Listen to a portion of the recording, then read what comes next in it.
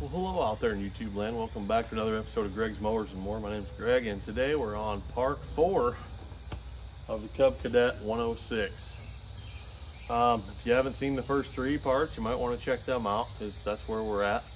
I did do some things already. I put a brand new Kohler air filter in it. I fixed the E-clip on the throttle that fell off on me.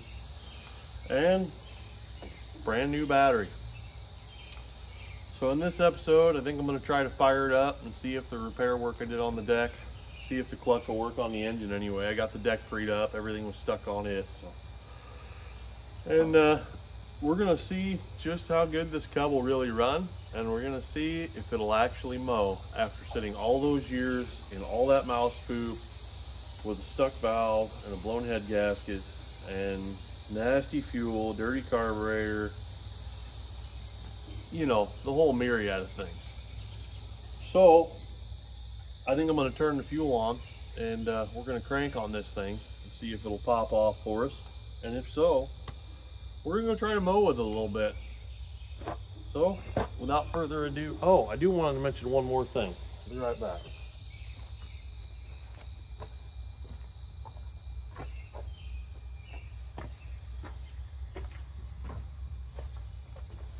So if you guys got one of these old Kohler K-series and you lose that little clip off the throttle linkage that goes to the governor, yeah, I looked on eBay and couldn't find one for under like $9 or $10 for one E-clip.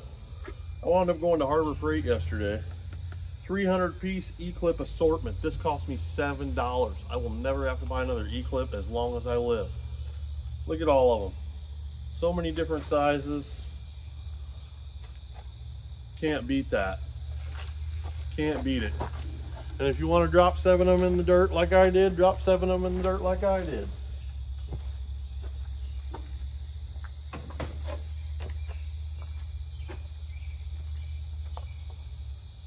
All right, let's turn the fuel on. Let's see what happens here.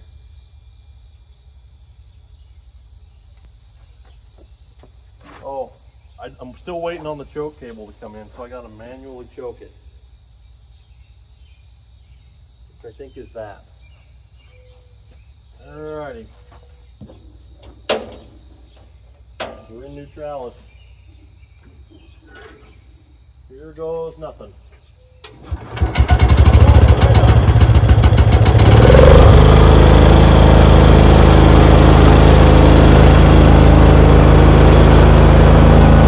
So far, so good.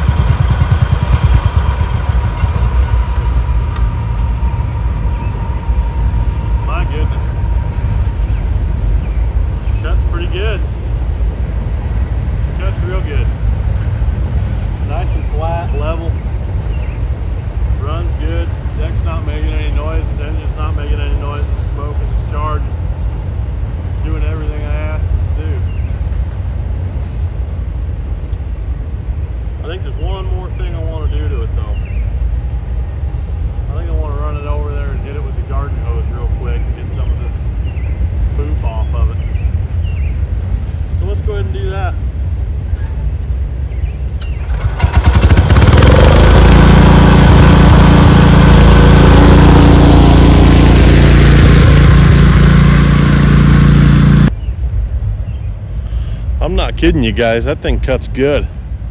Them blades were duller than a butter knife. She did a good job. Did a real good job. All right, let's go see about cleaning it up a little bit.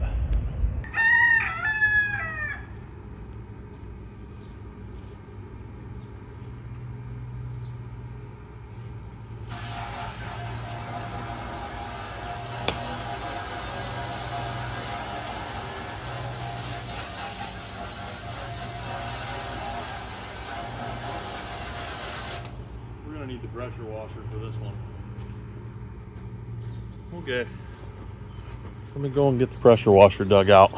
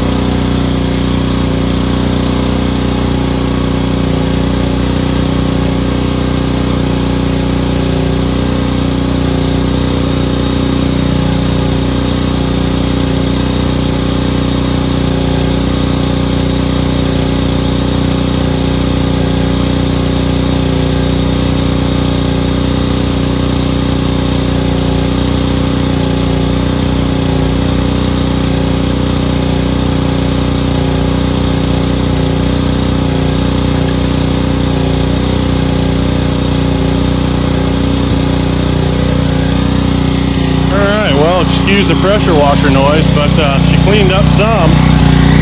Not like I thought she would though. The hood's kind of stained and got some rust in it. But she does look better. Letting the pressure washer run out of gas. Probably should have cleaned that out. I'll have to do that yet. Alright.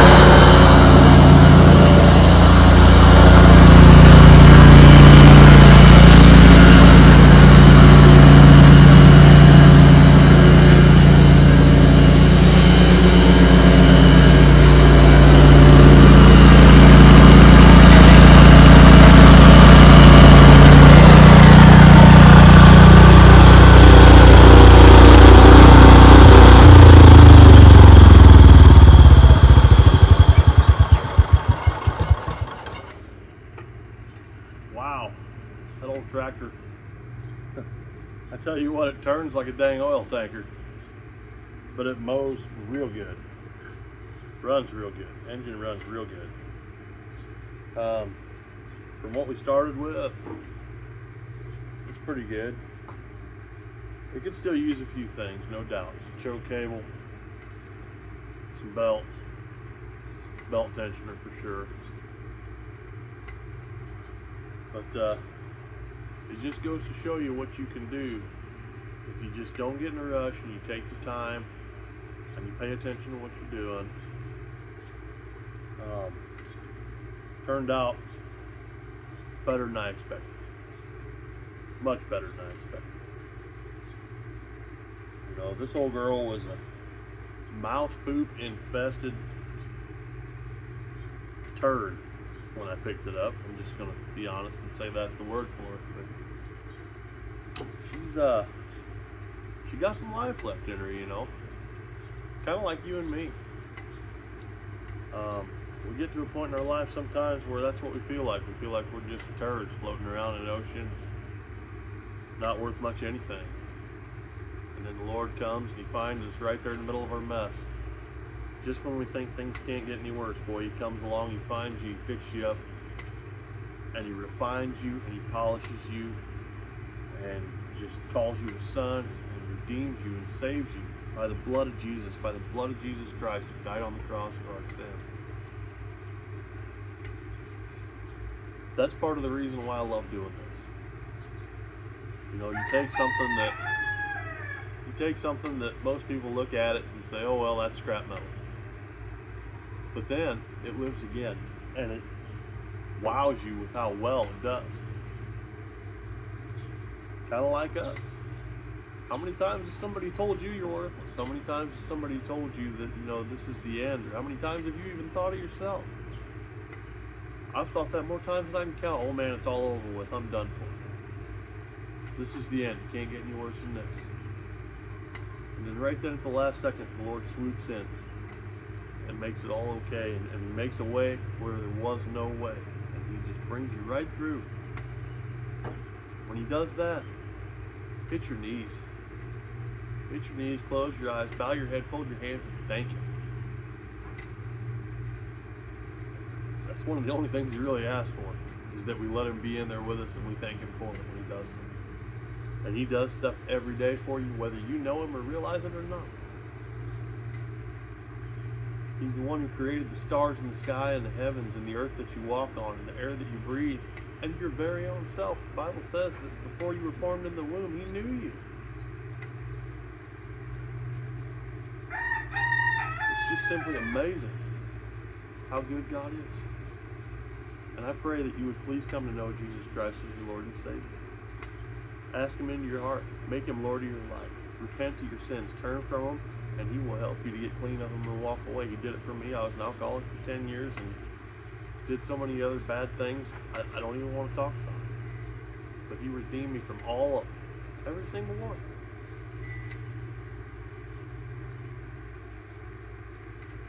I don't think I can end this video any better than that. Appreciate you guys taking the time to watch the video. I really hope you enjoyed watching me bring this Cub Cadet back to life. Done so good. Fraggle agrees.